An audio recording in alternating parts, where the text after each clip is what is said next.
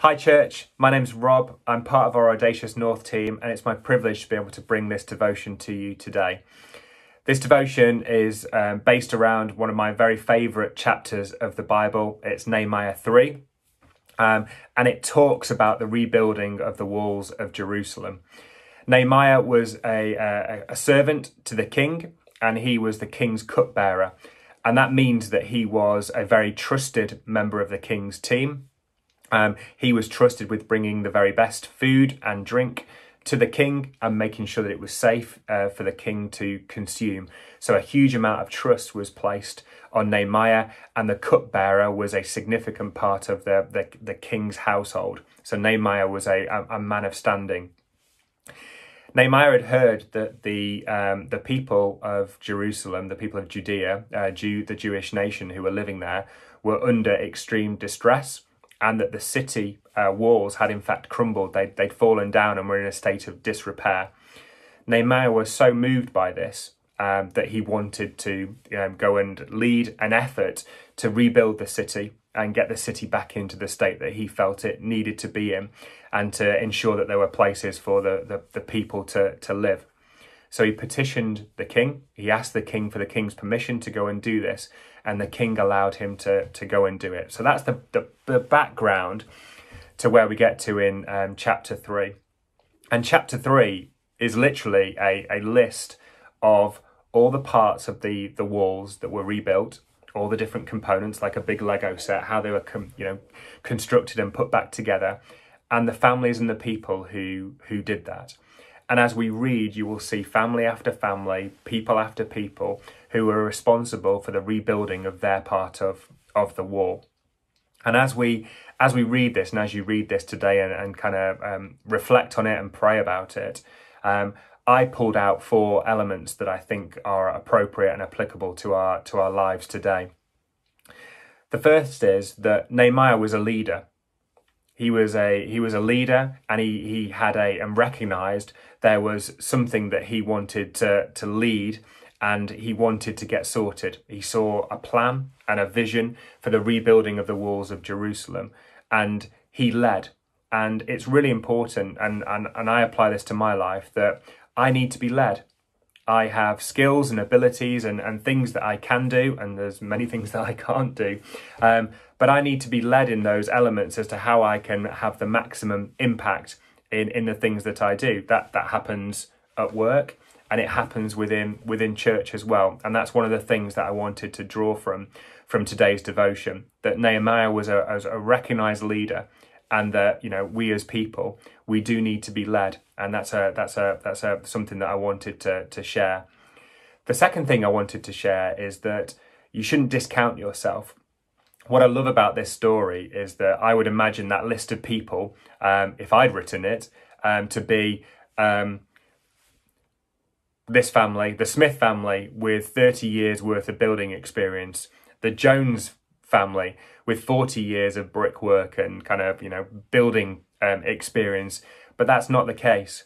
What we find in the kind of the account of Nehemiah is that every family kind of took their part, irrespective of the skill set that they had, and that they were led by Nehemiah, and that they applied themselves. And one of the parts of the chapter that I love, where it talks about Hariah, one of the goldsmiths, and Hananiah, one of the perfume makers. Now I work in IT, so all my skill sets are computers. But that doesn't mean there's not a place for me in the aspects of Audacious Church or in the aspects of my life that don't involve computers. It doesn't discount me. So one of the things I wanted to share from this morning is do not discount yourself, because there is a place for everyone in God's plans for our lives. The other thing I took from chapter 3 and take from chapter 3 is that we all have choices to make. I personally have a choice to make on a daily basis as to what I invest my time in. And do I invest in the things that are just for me and that I would solely benefit from? Or do I make a decision and a choice to actually focus on building the kingdom of God, investing in myself, in prayer, in devotion time, in building the relationships with people across our church, to serve in ministries or not? And again, to focus on the things that I want to do and that would be important or just for me and my own benefit.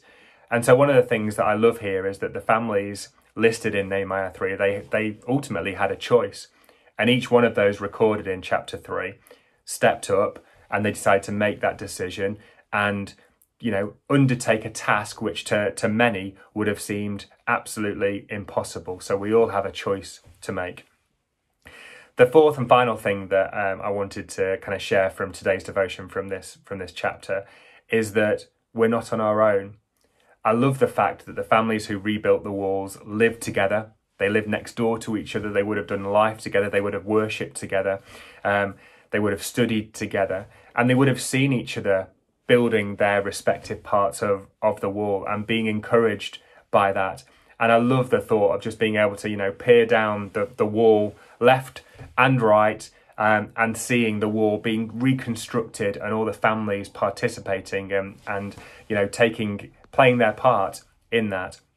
And what I love about our church is that there are so many amazing ministries, there are so many amazing teams serving our communities and serving the very kind of nature of Audacious Church and making sure everything kind of does what it needs to do.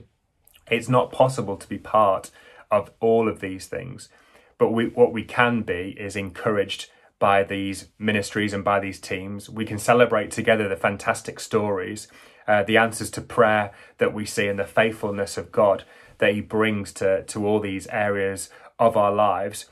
And then we can say, well, I can't be involved in everything, but I'm going to make a choice and I'm going to play my part in a ministry or in a team, or I'm going to get involved or asked to get involved and effectively be part of the story that is being written, and that we can become a builder like those families, like those people in Nehemiah, some of which would have never have held a building tool. They wouldn't even known, actually, I'll use myself as an example because I don't know what building tools are because I'm not great at it. But they wouldn't have had that experience, but they would have said, this is important. We want to play our part. We want to make this choice and we want to build this city and build the homes for ourselves and for our neighbours. And that's something that we can all do. So I just wanted to share from Nehemiah 3 all those four elements. And as you read that today, I just want to pray for us before I finish this video. Father God, I just thank you for the families in Nehemiah. I thank you for Nehemiah that he saw something that needed to be done and that he travelled to that region, to Jerusalem, and he led those families and those families responded and wanted to be led. I just pray for us as a church today, Lord, that we will recognise the areas and the choices that we need to make in our lives and how we can play our part in the lives of our families, in the life of our church, and that we can participate and contribute to all the great things that you have planned for us. I just pray this in Jesus' name. Amen. Church, have a fantastic day. Take care.